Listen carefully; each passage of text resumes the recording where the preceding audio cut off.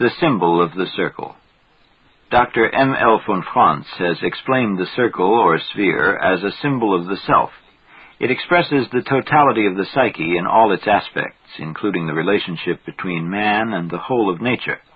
Whether the symbol of the circle appears in primitive sun worship or modern religion, in myths or dreams, in the mandalas drawn by Tibetan monks, in the ground plans of cities, or in the spherical concepts of early astronomers, it always points to the single most vital aspect of life, its ultimate wholeness. An Indian creation myth relates that the god Brahma, standing on a huge 1,000-petaled lotus, turned his eyes to the 4 points of the compass. This fourfold survey from the circle of the lotus was a kind of preliminary orientation, an indispensable taking of bearings before he began his work of creation. A similar story is told of Buddha. At the moment of his birth, a lotus flower rose from the earth, and he stepped into it to gaze into the 10 directions of space. The lotus in this case was 8-rayed, and Buddha also gazed upward and downward, making 10 directions. This symbolic gesture of survey was the most concise method of showing that from the moment of his birth, the Buddha was a unique personality, predestined to receive illumination. His personality and his further existence were given the imprint of wholeness. The spatial orientation performed by Brahma and Buddha may be regarded as symbolic of the human need for psychic orientation. The 4 functions of consciousness, described by Dr. Jung in Part 1, thought, feeling, intuition, and sensation, equip man to deal with the impressions of the world he receives from within and without.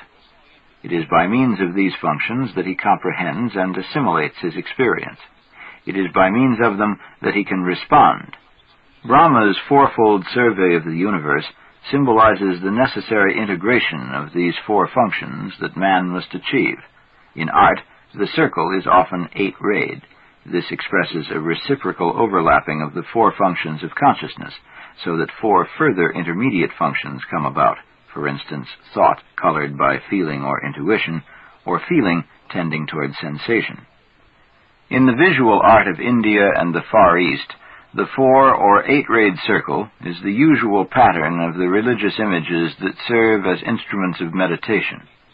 In Tibetan Lamaism especially, richly figured mandalas play an important part. As a rule, these mandalas represent the cosmos and its relation to divine powers, but a great many of the Eastern meditation figures are purely geometrical in design. These are called yantras. Aside from the circle, a very common yantra motif is formed by 2 interpenetrating triangles, one point upward, the other point downward.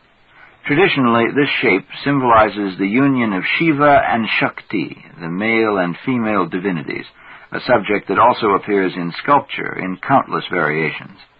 In terms of psychological symbolism, it expresses the union of opposites, the union of the personal temporal world of the ego with the non-personal timeless world of the non-ego. Ultimately, this union is the fulfillment and goal of all religions. It is the union of the soul with God. The 2 interpenetrating triangles have a symbolic meaning similar to that of the more common circular mandala. They represent the wholeness of the psyche or self, of which consciousness is just as much a part as the unconscious. In both the triangle yantras and the sculptural representations of the union of Shiva and Shakti, the emphasis lies on a tension between the opposites, hence the marked erotic and emotional character of many of them. This dynamic quality implies a process, the creation or coming into being of wholeness, while the 4 or 8-rayed circle represents wholeness as such, as an existing entity. The abstract circle also figures in Zen painting. Speaking of a picture entitled The Circle, by the famous Zen priest Sangai, another Zen master writes, "In the Zen sect, the circle represents enlightenment. It symbolizes human perfection." Abstract mandalas also appear in European Christian art. Some of the most splendid examples are the rose windows of the cathedrals. These are representations of the self of man transposed onto the cosmic plane. A cosmic mandala in the shape of a shining white rose was revealed to Dante in a vision. We may regard as mandalas the halos of Christ and the Christian saints in religious paintings. In many cases, the halo of Christ is alone divided into four, a significant allusion to his sufferings as the Son of Man and his death on the cross, and at the same time a symbol of his differentiated wholeness. On the walls of early Romanesque churches, abstract circular figures can sometimes be seen. They may go back to pagan originals. In non-Christian art, such circles are called sunwheels. They appear in rock engravings that date back to the Neolithic epoch, before the wheel was invented. As Jung has pointed out, the term sunwheel denotes only the external aspect of the figure. What really mattered at all times was the experience of an archetypal inner image, which Stone Age man rendered in his art as faithfully as he depicted bulls, gazelles, or wild horses. Many pictorial mandalas are to be found in Christian art. For example, the rather rare picture of the Virgin in the center of a circular tree, which is the God symbol of the burning bush. The most widely current mandalas in Christian art are those of Christ surrounded by the four evangelists. These go back to the ancient Egyptian representations of the god Horus and his four sons. Note, the picture of the Virgin in the center of a circular tree is the central panel of the Triptyque de Buisson-Ardent, 1476, Cathédrale Saint-Sauveur, Aix-en-Provence. End of note. In architecture, the mandala also plays an important part, but one that often passes unnoticed. It forms the ground plan of both secular and sacred buildings in nearly all civilizations.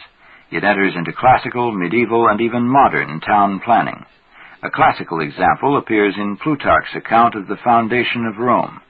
According to Plutarch, Romulus sent for builders from Etruria, who instructed him by sacred usages and written rules about all the ceremonies to be observed, in the same way as in the mysteries.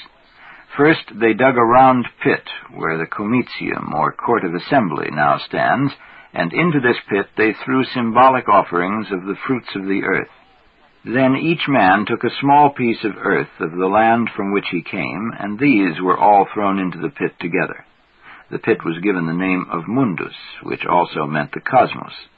Around it, Romulus drew the boundary of the city in a circle with a plow drawn by a bull and a cow. Wherever a gate was planned, the plowshare was taken out and the plow carried over. Note, examples of sacred buildings with mandala ground plans: Borobudur, Java, the Taj Mahal, the Omar Mosque in Jerusalem. Secular buildings: Castel del Monte, built by the Holy Roman Emperor Frederick II, 1194 to 1250, in Apulia. End of note. The city founded in this solemn ceremony was circular in shape. Yet the old and famous description of Rome is urbs quadrata, the square city. According to one theory that attempts to reconcile this contradiction, the word quadrata must be understood to mean quadripartite, that is, the circular city was divided into four parts by two main arteries running from north to south and west to east. The point of intersection coincided with the mundus mentioned by Plutarch. According to another theory, the contradiction can be understood only as a symbol, namely as a visual representation of the mathematically insoluble problem of the squaring of the circle, which had greatly preoccupied the Greeks and was to play so great a part in alchemy. Strangely enough, before describing the circle ceremony of the foundation of the city by Romulus, Plutarch also speaks of Rome as Roma quadrata, a square city. For him, Rome was both a circle and a square. In each theory, a true mandala is involved, and that links up with Plutarch's statement that the foundation of the city was taught by the Etruscans as in the mysteries, as a secret rite. It was more than a mere outward form. By its mandala ground plan, the city, with its inhabitants, is exalted above the purely secular realm. This is further emphasized by the fact that the city has a center, the mundus, which established the city's relationship to the other realm, the abode of the ancestral spirits. The mundus was covered by a great stone called the Soul Stone. On certain days the stone was removed, and then it was said the spirits of the dead rose from the shaft. A number of medieval cities were founded on the ground plan of a mandala and were surrounded by an approximately circular wall. In such a city, as in Rome, two main arteries divided it into quarters and led to the four gates. The church, or cathedral, stood at the point of intersection of these arteries. The inspiration of the medieval city, with its quarters, was the heavenly Jerusalem in the book of Revelation, which had a square ground plan and walls with 3 times 4 gates. But Jerusalem had no temple at its center, for God's immediate presence was the center of it. The mandala ground plan for a city is by no means outmoded. A modern example is the city of Washington, D.C. Whether in classical or in primitive foundations, the mandala ground plan was never dictated by considerations of aesthetics or economics. It was a transformation of the city into an ordered cosmos, a sacred place bound by its center to the other world, and this transformation accorded with the vital feelings and needs of religious man. Every building, sacred or secular, that has a mandala ground plan is the projection of an archetypal image from within the human unconscious onto the outer world. The city, the fortress, and the temple become symbols of psychic wholeness, and in this way exercise a specific influence on the human being who enters or lives in the place. It need hardly be emphasized that even in architecture the projection of the psychic content was a purely unconscious process. Such things cannot be thought up, Dr. Jung has written, but must grow again from the forgotten depths if they are to express the deepest insights of consciousness and the loftiest intuitions of the spirit, thus amalgamating the uniqueness of present-day consciousness with the age-old past of humanity. The central symbol of Christian art is not the mandala, but the cross or crucifix.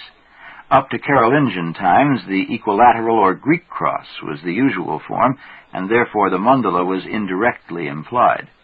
But in the course of time, the center moved upward until the cross took on the Latin form, with the stake and the crossbeam that is customary today. This development is important because it corresponds to the inward development of Christianity up to the High Middle Ages.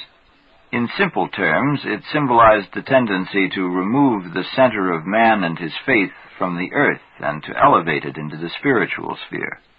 This tendency sprang from the desire to put into action Christ's saying, "My kingdom is not of this world." Earthly life, the world, and the body were therefore forces that had to be overcome. Medieval man's hopes were thus directed to the beyond, for it was only from paradise that the promise of fulfillment beckoned. This endeavor reached its climax in the Middle Ages and in medieval mysticism. The hopes of the beyond found expression not only in the raising of the center of the cross. It can also be seen in the increasing height of the Gothic cathedrals, which seem to set the laws of gravity at defiance. Their cruciform ground plan is that of the elongated Latin cross, though the baptistries, with the font in the center, have a true mandala ground plan. With the dawning of the Renaissance, a revolutionary change began to occur in man's conception of the world. The upward movement, which reached its climax in the late Middle Ages, went into reverse. Man turned back to the earth. He rediscovered the beauties of nature and the body, made the first circumnavigation of the globe, and proved the world to be a sphere. The laws of mechanics and causality became the foundations of science. The world of religious feeling, of the irrational, and of mysticism, which had played so great a part in medieval times, was more and more submerged by the triumphs of logical thought. Similarly, art became more realistic and sensuous. It broke away from the religious subjects of the Middle Ages and embraced the whole visible world. It was overwhelmed by the manifoldness of the earth, by its splendor and horror, and became what Gothic art had been before it, a true symbol of the spirit of the age. Thus it can hardly be regarded as accidental that a change also came over ecclesiastical building. In contrast to the soaring Gothic cathedrals, there were more circular ground plans. The circle replaced the Latin cross. This change in form, however, and this is the important point for the history of symbolism, must be attributed to aesthetic and not to religious causes. That is the only possible explanation for the fact that the center of these round churches, the truly holy place, is empty, and that the altar stands in a recess in a wall away from the center. For that reason, the plan cannot be described as a true mandala. An important exception is St. Peter's in Rome, which was built to the plans of Bramante and Michelangelo. Here the altar stands in the center. One is tempted, however, to attribute this exception to the genius of the architects, for great genius is always both of and beyond its time. In spite of the far-reaching changes in art, philosophy, and science brought about by the Renaissance, the central symbol of Christianity remained unchanged. Christ was still represented on the Latin cross, as he is today. That meant that the center of religious man remained anchored on a higher, more spiritual plane than that of earthly man, who had turned back to nature. Thus a rift arose between man's traditional Christianity and his rational or intellectual mind. Since that time, these two sides of modern man have never been brought together. In the course of the centuries, with man's growing insight into nature and its laws, this division has gradually grown wider, and it still splits the psyche of the Western Christian in the 20th century. Of course, the brief historical summary given here has been oversimplified. Moreover, it omits the secret religious movements within Christianity that took account in their beliefs of what was usually ignored by most Christians, the question of evil, the chthonic or earthly spirit. Such movements were always in a minority, and seldom had any very visible influence, but in their way they fulfilled the important role of a contrapuntal accompaniment to Christian spirituality. Among the many sects and movements that arose about A.D. 1000, the alchemists played a very important part. They exalted the mysteries of matter and set them alongside those of the heavenly spirit of Christianity. What they sought was a wholeness of man encompassing mind and body, and they invented 1,000 names and symbols for it. One of their central symbols was the quadratura circuli, the squaring of the circle, which is no more than the true mandala. The alchemists not only recorded their work in their writings, they created a wealth of pictures of their dreams and visions, symbolic pictures that are still as profound as they are baffling. They were inspired by the dark side of nature, evil, the dream, the spirit of earth. The mode of expression was always fabulous, dreamlike, and unreal in both word and picture. The great 15th century Flemish painter Hieronymus Bosch may be regarded as the most important representative of this kind of imaginative art. But at the same time, more typical Renaissance painters, working in the full light of day, so to speak, were producing the most splendid works of sensuous art. Their fascination with earth and nature went so deep that it practically determined the development of visual art for the next 5 centuries. The last great representatives of sensuous art, the art of the passing moment, of light and air, were the 19th century Impressionists. We may here discriminate between 2 radically different modes of artistic representation. Many attempts have been made to define their characteristics. Recently, Herbert Kuhn, whose work on the cave paintings I have already mentioned, has tried to draw a distinction between what he calls the imaginative and the sensory style. The sensory style generally depicts a direct reproduction of nature or of the picture subject. The imaginative, on the other hand, presents a fantasy or experience of the artist in an unrealistic, even dreamlike, and sometimes abstract manner. Kuhn's 2 conceptions seem so simple and so clear that I am glad to make use of them. The first beginnings of imaginative art go back very far in history. In the Mediterranean basin, its efflorescence dates from the 3rd millennium B.C. It has only recently been realized that these ancient works of art are not the results of incompetence or ignorance. They are modes of expression of a perfectly definite religious and spiritual emotion. And they have a special appeal today, for during the last half-century, art has been passing once more through a phase that can be described by the term imaginative. Today, the geometrical or abstract symbol of the circle has again come to play a considerable role in painting. But with few exceptions, the traditional mode of representation has undergone a characteristic transformation that corresponds to the dilemma of modern man's existence.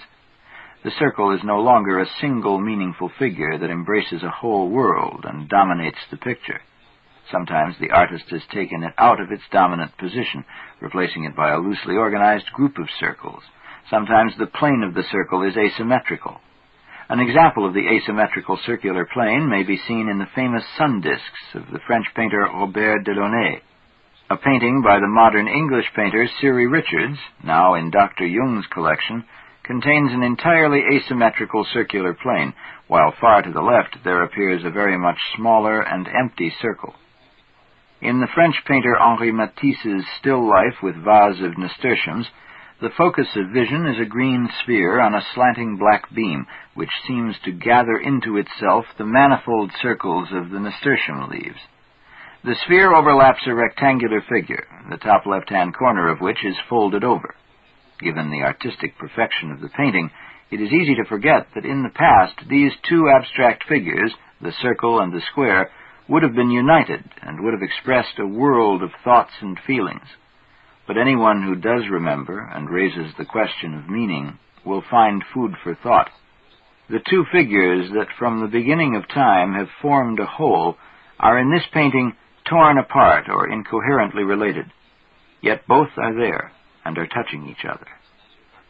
In a picture painted by the Russian-born artist Vasily Kandinsky, there is a loose assembly of colored balls or circles that seem to be drifting like soap bubbles. They, too, are tenuously connected with a background of one large rectangle with two small, almost square rectangles contained in it. In another picture, which he called A Few Circles, a dark cloud, or is it a swooping bird, again bears a loosely arranged group of bright balls or circles.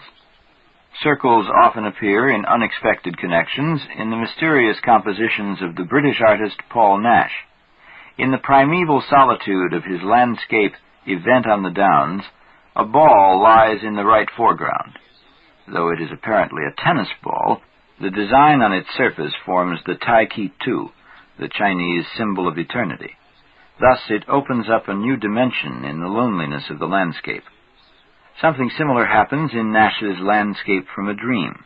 Balls are rolling out of sight in an infinitely wide mirrored landscape with a huge sun visible on the horizon. Another ball lies in the foreground, in front of the roughly square mirror. In his drawing Limits of Understanding, the Swiss artist Paul Klee places the simple figure of a sphere or a circle above a complex structure of ladders and lines. Dr. Jung has pointed out that a true symbol appears only when there is a need to express what thought cannot think, or what is only divined or felt. That is the purpose of Klee's simple figure at the limits of understanding. It is important to note that the square, or groups of rectangles and squares, or rectangles and rhomboids, have appeared in modern art just as often as the circle. The master of harmonious, indeed musical compositions with squares is the Dutch-born artist Piet Mondrian. As a rule, there is no actual center in any of his pictures, yet they form an ordered whole in their own strict, almost ascetic fashion. Still more common are paintings by other artists with irregular quaternary compositions, or numerous rectangles combined in more or less loose groups. The circle is a symbol of the psyche. Even Plato described the psyche as a sphere. The square, and often the rectangle, is a symbol of earth-bound matter, of the body and reality. In most modern art, the connection between these two primary forms is either non-existent or loose and casual. Their separation is another symbolic expression of the psychic state of 20th century man. His soul has lost its roots, and he is threatened by dissociation. Even in the world situation of today, as Dr. Jung pointed out in his opening chapter, this split has become evident. The western and eastern halves of the earth are separated by an iron curtain. But the frequency with which the square and the circle appear must not be overlooked. There seems to be an uninterrupted psychic urge to bring into consciousness the basic factors of life that they symbolize. Also, in certain abstract pictures of our time, which merely represent a colored structure or a kind of primal matter, these forms occasionally appear as if they were germs of new growth. The symbol of the circle has played a curious part in a very different phenomenon of the life of our day, and occasionally still does so. In the last years of the Second World War, there arose the visionary rumor of round flying bodies that became known as flying saucers, or UFOs, unidentified flying objects. Jung has explained the UFOs as a projection of a psychic content of wholeness that has at all times been symbolized by the circle. In other words, this visionary rumor, as can also be seen in many dreams of our time, is an attempt by the unconscious collective psyche to heal the split in our apocalyptic age by means of the symbol of the circle.